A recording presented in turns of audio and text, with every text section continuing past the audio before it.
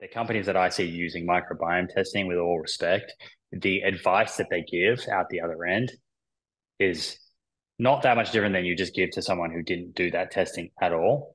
Um, what what I do think that maybe where they're getting some good results and could get some results, and we'll see some of those companies that are doing studies, is adherence.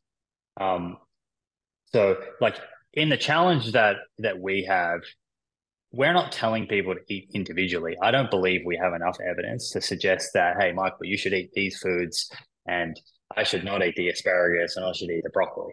I don't think we have that evidence. However, I can tell you from experience talking to individuals, if I sat you down, Michael, and you knew nothing at all about nutrition, I said, hey, Michael, I'm going to do a test and I can tell you based on your physiology exactly what you should eat for your health. And you go, your eyes are going to light up and I'm going to print something out. And the thing that I print out, I already know it's going to be plant rich, high fiber, high in, high in unsaturated fats, low in saturated fats, low in ultra processed foods. But I'm just going to tailor it a little bit so you think it's a specific plan to you. Now, I don't know if you agree with me, but I think there's going to be a very high buy-in from the individual who goes, wow, this is personalized for me. I think the personalized aspect is BS, but because you think it's personalized, the adherence might be high, and therefore they're getting people eating a healthy diet. So some could argue that the actual effect on that person's health is positive. I can definitely see that. I'm gonna throw it out to Karen J. If you could state where you're from and ask your question. Hi, it's Karen, and I'm from Maine. And I joined in really, really late. So I was just wondering, because I'd love to watch this from the beginning, if that's possible to do somehow.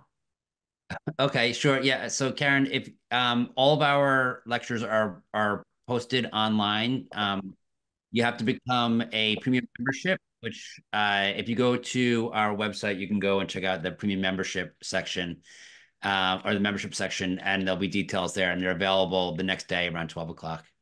Thanks, Okay, Karen. perfect. Thank you. All right. Well, that was interesting. Simon V. Sorry, Stephen V. Go ahead and ask your question. Okay, yeah. Thank you, Simon. I too came in late. I was on my bicycle. I did Good man. 25 miles on my electric bike. 69 years old. I just downloaded the PDF. I'm kind of excited about it. Um, I guess because I didn't hear too much of what you were saying, I want to just ask you one thing. I've seen you on YouTube before. You're very impressive. What's your take on measuring omega-3? And if you think it's valid, what's your preferred test for that? Trying to get me in hot water here. This one's a little divisive, but thank you for that, Stephen. And it sounds like you're crushing it. So well done doing that 25-mile bike ride. I wish I could have joined you on that maybe someday. Uh, okay, omega-3 testing. Okay, where do I start? I've done a few episodes on this with Philip Calder and Bill Harris. Bill Harris is one of the owners of Omega Quant, so you might say that's a conflict. I think it's unclear if it's what's unclear is whether we really need a direct source of DHA and EPA, or if getting enough ALA, which is, I'm probably telling you things you already know, but in case someone's new to this, if getting enough ALA, which is a short chain omega-3 fatty acid from plants like chia seeds and flax, walnuts, hemp seeds, is enough to maintain what's a healthy omega-3 index, DHA, EPA level in our body. So our body at varying levels will convert ALA to DHA and EPA.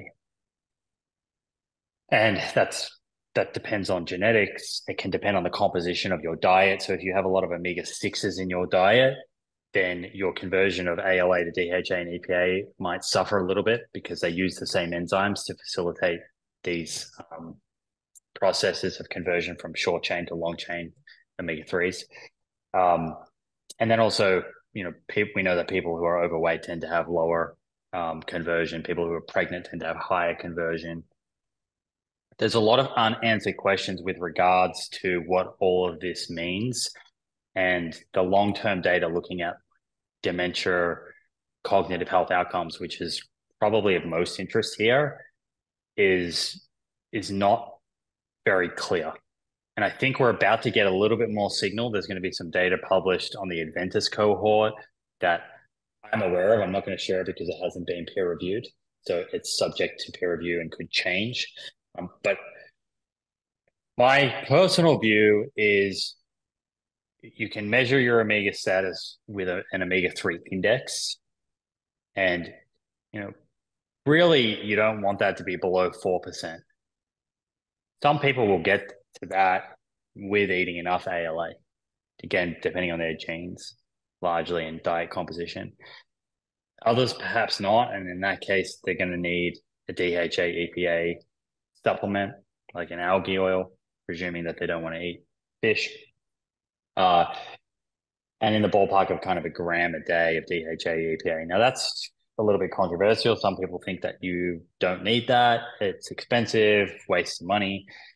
I take the precautionary approach on this. I personally supplement with DHA EPA. I measure my omega-3 index before supplementing with it. My omega-3 index was between 3 and 4%. And that was just on a plant-based diet with chia, flax, those foods being intentional and not eating ultra processed foods really. So I didn't have like a crazy amount of omega-6 intake, which is where most of the omega-6s would be found.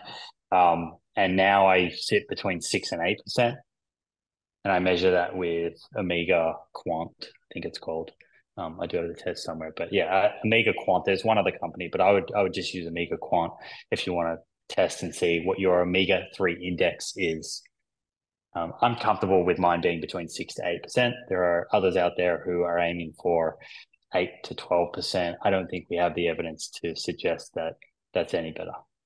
So along the same lines, and I've asked this question of multiple speakers. So one of the speakers, and you're probably familiar with, is Dr. Furman, and he talks about this specifically. He says that he's seen, a decent amount of whole food plant-based patients over the years with dementia-like symptoms. So then he ends up putting them on omega-3.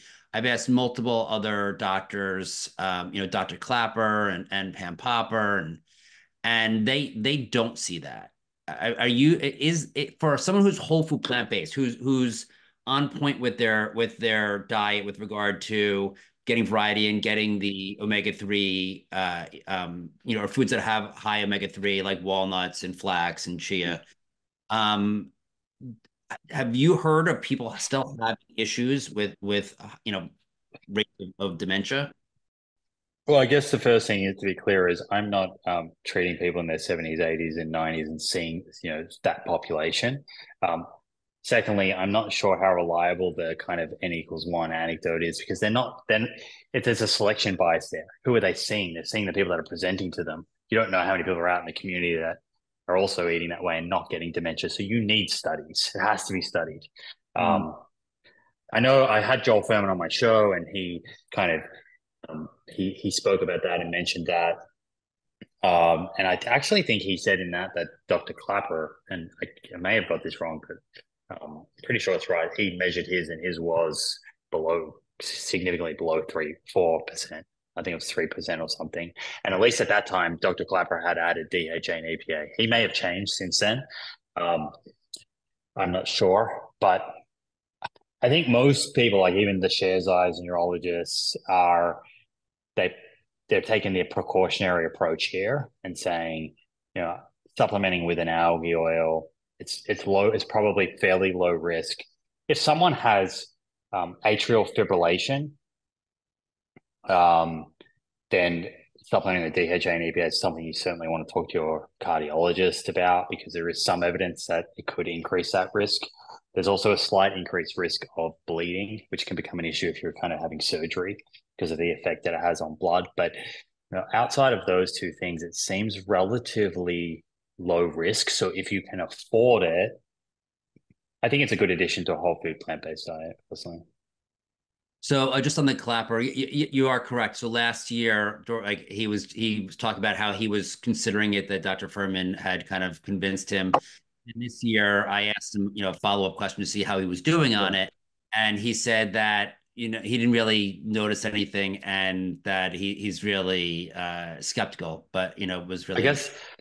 I guess I would push back a tiny bit and sort of say, it's no different to you, Michael, or me. Like, if there's two questions here.